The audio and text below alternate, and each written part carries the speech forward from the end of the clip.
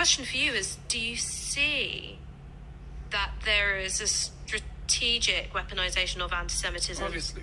to shut down solidarity? Oh my God, obviously. Zionism is a political ideology that was born out of Europe, that has weaponized European anti-Semitism. I think it's about time we acknowledge a sinister weaponization of anti-Semitism. Claiming that anti-Semitism is weaponized to silence criticism of Israel implies that incidents of anti-Jewish racism are manufactured in order to protect the interests of Israel. This portrays those who report incidents of anti-Semitism as dishonest and draws upon the anti-Semitic trope of dual loyalty.